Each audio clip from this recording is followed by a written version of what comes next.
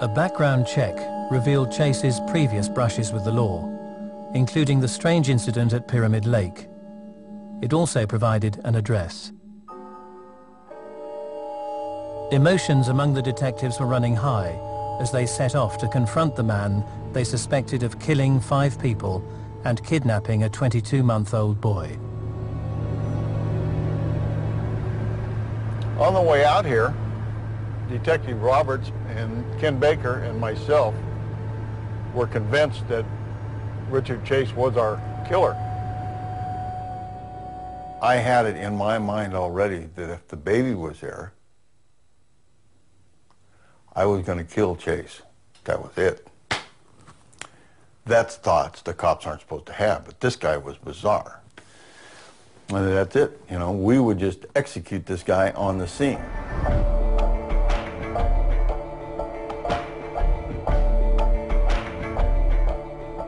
When we arrived at the apartment complex, we parked in the lot here and went in to make contact with the manager. She confirmed that he was in apartment 15.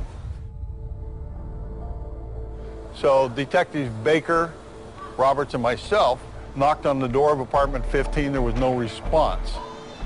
Knock, knock, knock, no response. There was a vacant apartment next door to his. Ken Baker went inside, listened to the wall. We could hear movement inside the apartment. We, at that point, did not have a warrant for the apartment. We didn't have an arrest warrant.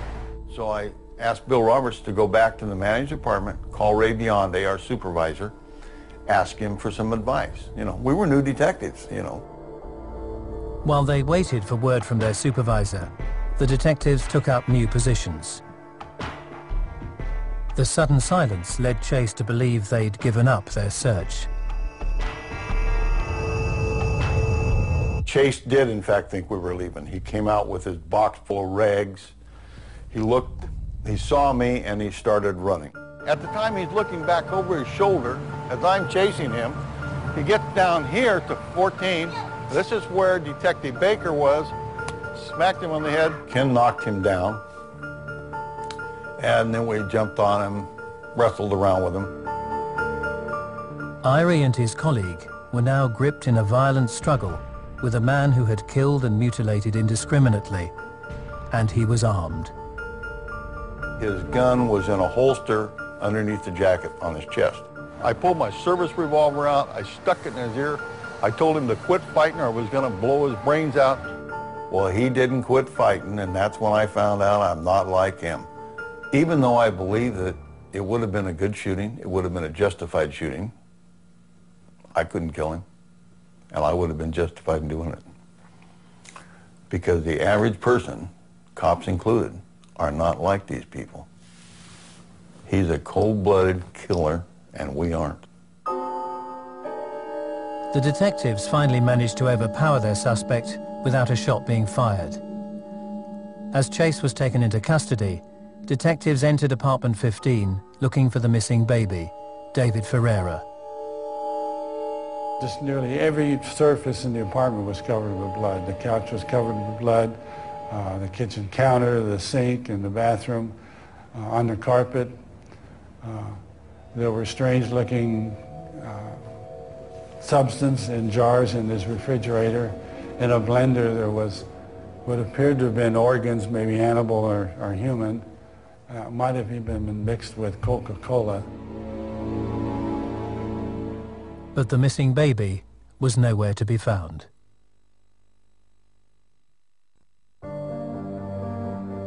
On the 28th of January 1978, serial killer Richard Trenton Chase was apprehended fleeing his apartment in Sacramento. Behind him was a trail of murder and mutilation that left 5 dead and a 22-month-old infant, David Ferreira, missing. A search of his apartment had revealed evidence of his guilt. The couch was covered with blood, the kitchen counter, the sink, and the bathroom. In a blender there was what appeared to have been organs, maybe animal or human. But there was no sign of the missing child. As the detective who made the arrest, Wayne Irie was given the opportunity to interrogate Chase first. During the interrogation, he admitted to killing dogs. I tried every little trick I could, but he would never admit to killing people.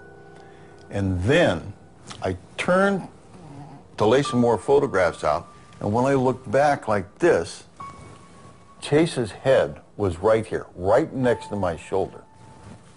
Startled me. When I did it, I turned back, his head is here. What the hell are you doing? Well, that shut that man up right there. Now, as I become more experienced, I believe now, if I would have put my arm around him, I could see the tears welling up in his eyes, he would have cracked and confessed. I believe that in my heart. Irie had failed to get a confession or information on the whereabouts of the infant David Ferreira. Prosecuting attorney Ronald Tochterman joined new detectives in the next wave of questioning. Some of his responses suggested that he was delusional. People were out to get him. He might have mentioned the Nazis or the Italians. Those were recurring things. When he was advised, he said he wanted an attorney. And I remember then I intervened and I said, well, theoretically he has the right to refuse to answer. We are supposed to stop questioning him at this point, but I'm going to persist, because at that point the baby was still unfound. We didn't know where the baby was. So I did question him, but he would not acknowledge anything. He was not forthcoming at all. It would be almost 2 months before the whereabouts of the infant were finally discovered.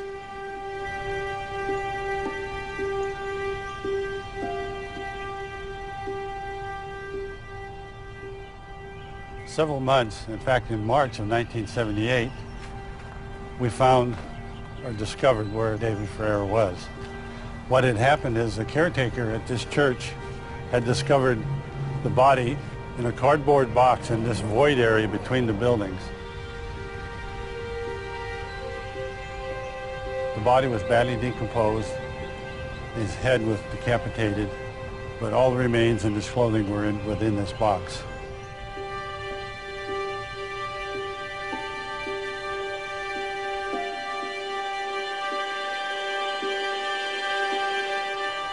And so this was the scene after months and months of diligent searching for the body. Richard Trenton Chase had claimed the lives of 6 innocent people. In 1979, he would be tried for his crimes. Defense attorney Faris Salami entered a plea of insanity.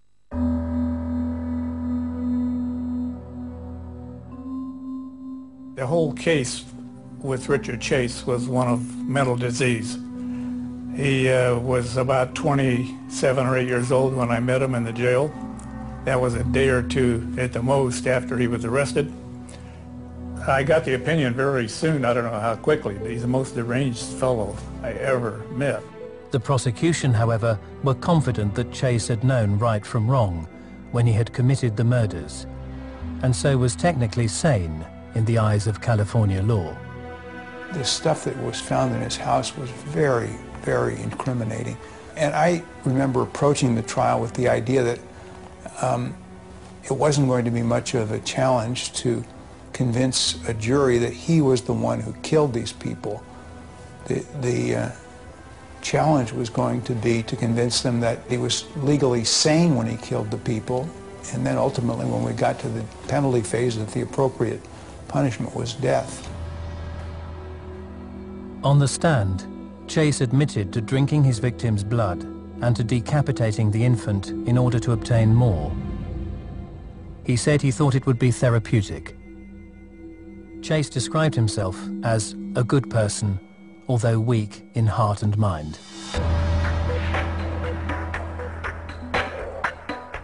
To be insane means you don't know the nature of what you've done, you don't understand the nature of your offense, and you don't know how to distinguish it right from wrong.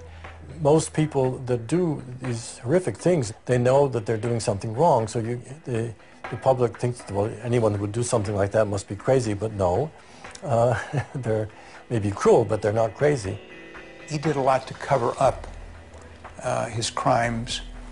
He did a lot to prevent the police from finding him. He denied having killed the victims when he was confronted, all of which suggested that he knew that what he had done was wrong. And there were a lot of other things that suggested that as well. He did a lot of things which the prosecution will tell you that show that he was thinking. You know, he took rubber gloves with him to protect himself. But he never, on the other hand, he never cleaned himself up. People saw this blood on him all the time. He never got a haircut. He wandered in and out of people's yards. He never seemed to be trying to conceal this appearance, which is kind of the other side of it. But would the jury judge him to have been insane? The difference between life and death. In May 1979, they delivered their verdict.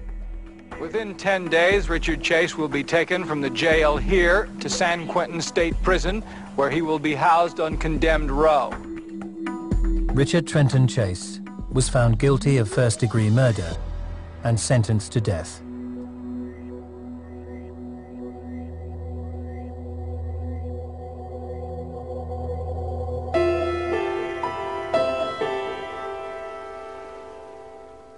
But what had driven Chase to commit his appalling crimes?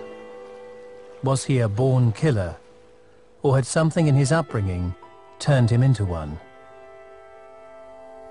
If he was abused at all, it may have been by his father with the belt, you know, for some of his outrageous actions. However, I would have to say that that wouldn't make somebody crazy. The truly brutalized young people, real cruelty and consistent humiliation, all of those things are very important factors nudging the person in the direction of later violence and crime, but you don't make somebody schizophrenic that way. If Chase had suffered no abuse, was his future as a serial killer rooted in neglect? This man was a schizophrenic, a paranoid schizophrenic, and I feel it's a tragedy that he wasn't given the help that would have stopped him from killing other fellow human beings. What was striking to me about the mother is that when one time he like knocked on her door and or she heard a noise or something, and there he was, and he was holding a dead cat, and blood was smeared all over. She didn't do anything. I think once you are beginning to torture animals on a regular basis, then simply you're learning that for yourself that you are able to do this. You become desensitized to the pain that another sentient being has at your hands, and therefore you become socialized into imagining that how you are behaving is acceptable behavior. It is but a short step to then feel that they are able to engage in the same types of behavior, not with animals, but with other human beings. I think the best way to understand Chase from a diagnostic standpoint is that he was schizophrenic, and that then he suffered serious breakdown in adolescence because of the aggravation of his genetic potential by these, as we say, psychotomimetic or hallucinogenic drugs. No human being is immune to the genetic background that they bring and the environmental issues that work on them. Was it that he had that gene mutation acted on by the familial history, by the drugs, and by the disappointment he had in his relationships? Obviously, he must have been born to kill. But the factors that added on to that change when he was an adolescent, when everything in the brain changes, we don't know the answer to that yet.